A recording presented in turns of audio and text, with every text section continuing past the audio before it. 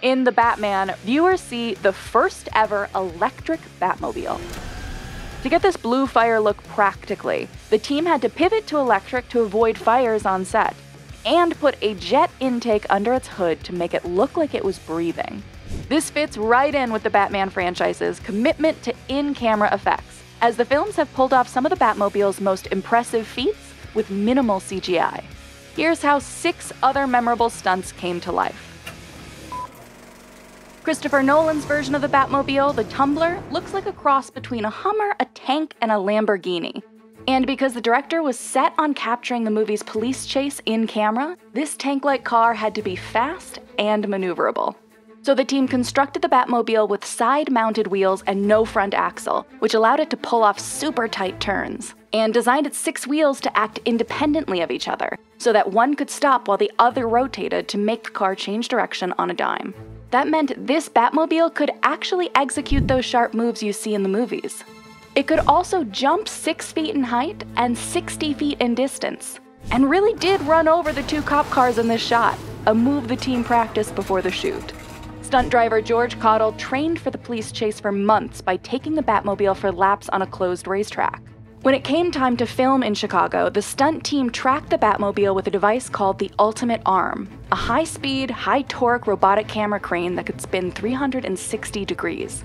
Attached to the top of a Mercedes, this allowed them to get car-to-car tracking shots at speeds of up to 90 miles per hour. Despite the Tumbler's impressive specs, there was one move it couldn't do: jump across the rooftops of Gotham. He's flying on rooftops! So the crew decided to do this stunt with miniatures, 1/3 scale models of the Gotham set and Batmobile. The team replicated key details of the full-scale car on the mini remote-controlled model, so that the 2 versions of the Batmobile would drive as similarly as possible.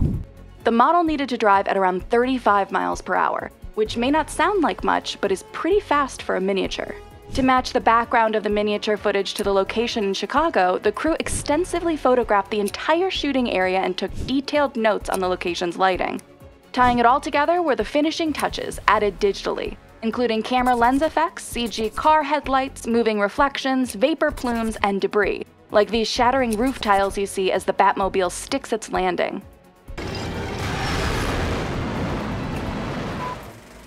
After the location shoot in Chicago, the team had to tackle another seemingly impossible stunt for the very end of the chase, when the Batmobile makes its dramatic return through a waterfall at the mouth of the Batcave. They shot the takeoff for real on a field, but the landing was filmed on the Batcave set in the UK. There, the team made a full-scale waterfall using 12 water pumps to run 14,000 gallons of water through the set. Using huge, high-pressure nitrogen cannons, they catapulted the over 2.5-ton Batmobile through the waterfall, sans driver. This was risky, so they used a restraining cable to stop the car right upon landing, preventing it from hurtling through the other end of the extremely expensive set.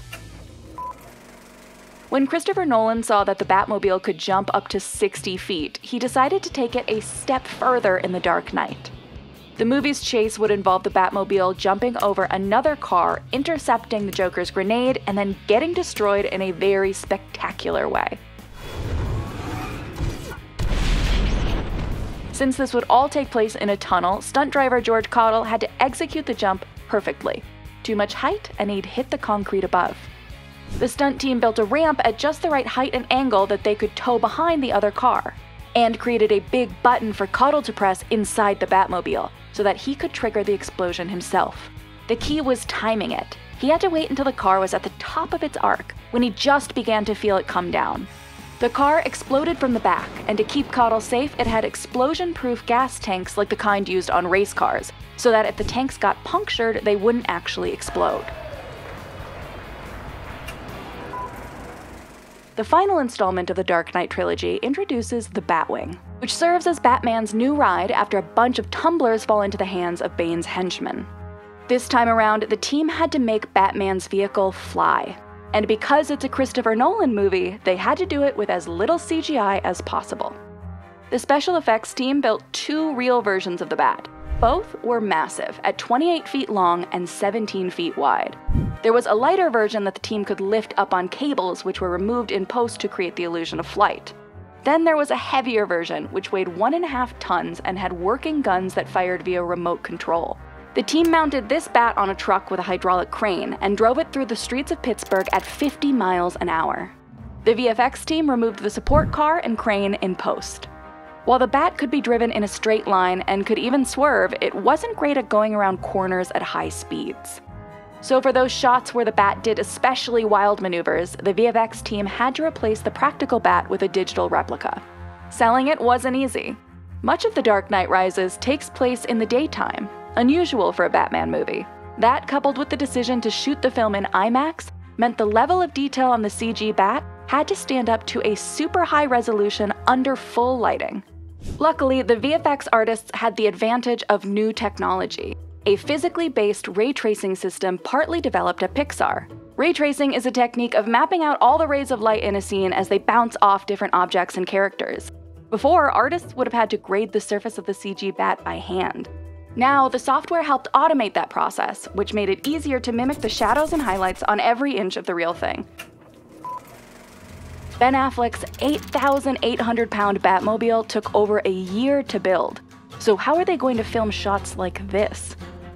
The team created not one, but 3 Batmobiles. Well, sort of. There was the real deal that Affleck drove, with a full interior cockpit. Then there were 2 proxy cars, which they called Smashmobiles, basically stripped-down Dodge Ram dualies. When any shots called for the Batmobile to collide with other objects, the filmmakers used one of the Smashmobiles instead, shooting on location in the streets of Detroit.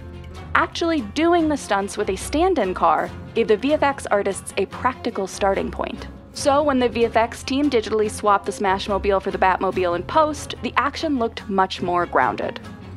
It's that commitment to practical methods that has brought this car to life again and again, and turned it into its very own character in the films. So what do you think? Does it come in black?